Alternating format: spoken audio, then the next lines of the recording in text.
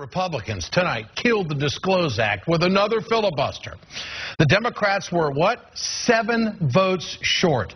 The bill would have required groups to release the names of anyone who contributes more than $10,000. Senator Sheldon Whitehouse, chief sponsor of the Disclose Act of 2012. This is an issue that Americans care about.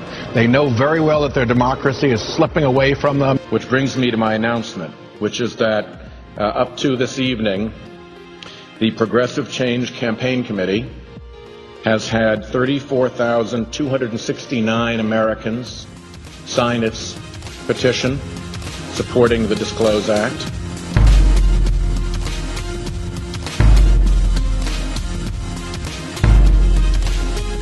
And even though Republicans used to support disclosure rules like this, Republicans now say they like the new way that we do things.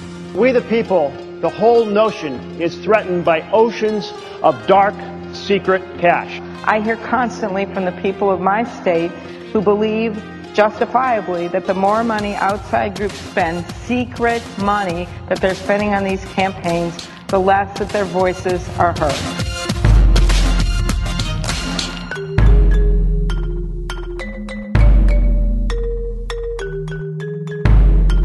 Not a single Republican, not a Scott Brown, not a Snowe or a Collins, cross the aisle to say that citizens have a right to know who's trying to buy their elections.